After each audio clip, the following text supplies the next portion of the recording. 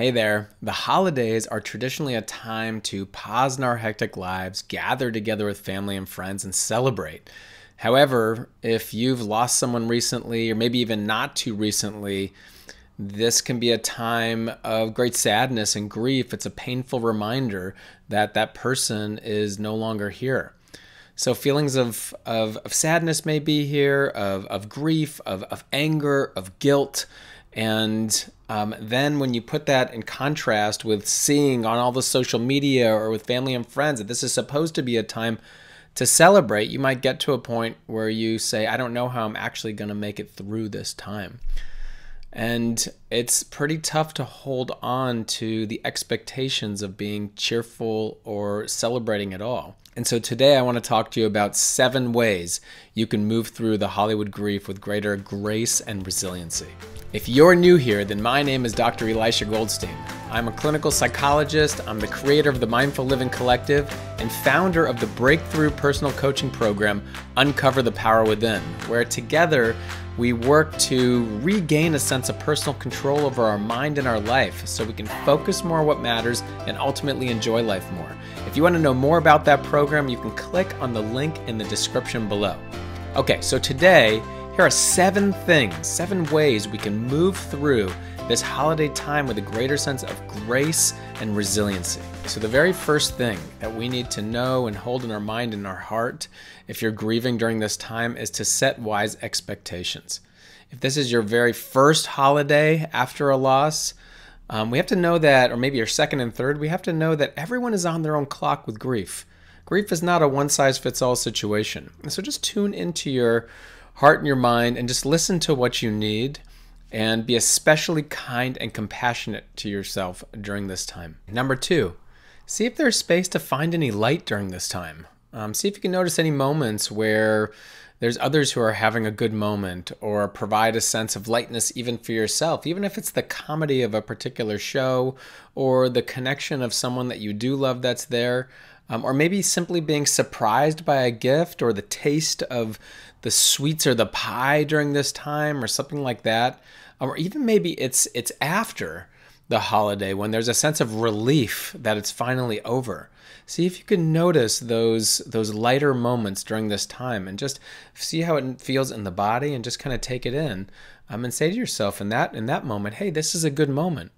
And you know what, even during this time, there are some lighter moments, and I'm just going to allow myself to just be appreciative for this mediating during this time. Number 3, let others know that it's okay to have the emotions that you're having. There might be people who want to cheer you up or make you feel better or get you to, get involved. And that may not be where you're at or how you're feeling. So it's okay to just let others know that you're okay with the emotions that are coming up for you. Number 4, know your limits and give yourself permission to adhere to them. In other words, it's okay if you don't want to participate in everything. And you may need to take a break. And this piggybacks on the previous one of just let others know. That's okay. You may need to go take a walk or lie down or go into a room and cry. These emotions are here, and so it's important for them to come and go and pass through. So give yourself permission, just know your limits and really take care of yourself. Number 5, spend time with the person who has passed. You might want to create a ritual where you get to express how you feel and allow that to come through you. Maybe that's lighting a candle and talking about the person, or maybe it's visiting the gravestone or wherever you feel the person's presence, or maybe it's doing something fun and baking the person's favorite treat, or maybe just spending quiet time in prayer, and that could be the time. You create your own idea. Allow this to also be a time of the connection with the person who's passed. Number 6, giving is a wonderful way to move through grief. Altruism has been found to be a great mediator of grief and allows us to get outside of ourselves. Also for loneliness too, creates a sense of connection that's there. So consider what you may want to do. Maybe the person who's passed had a cause that they really loved, and so you can begin to get involved in some way. Or maybe it's just visiting a food bank and helping out there. Or maybe just spend time in your mind and body with a growing compassion practice. I'll provide a link to that practice below. Or something like that. Go ahead and make it your own, try it out, and see what you notice. Number 7, and this may be one of the most important ones, it may be a wonderful opportunity and idea to join a group of people who are also talking about this on a regular basis, normalizing it. So it doesn't stay in the shadows, this sense of grief, which it can in our everyday lives, in our culture. And so a wonderful peer-based group or maybe individual therapy and support is a wonderful way to begin to process these feelings that are here. So consider that for a moment. Is this something that I'm needing right now?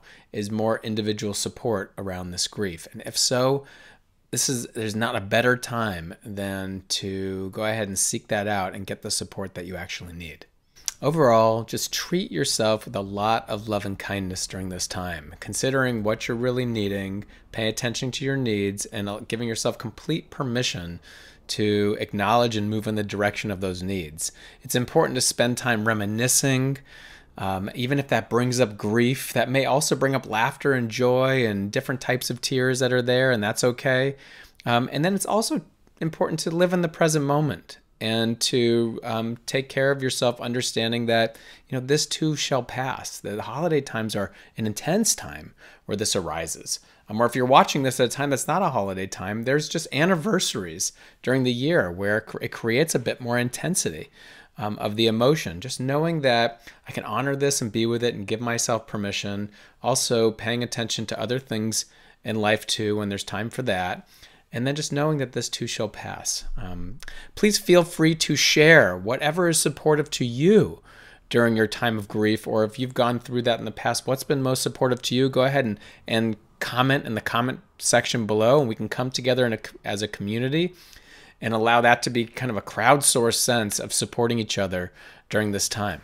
If you found this valuable and supportive in some way, make sure to like it and then also subscribe to the channel if you haven't already.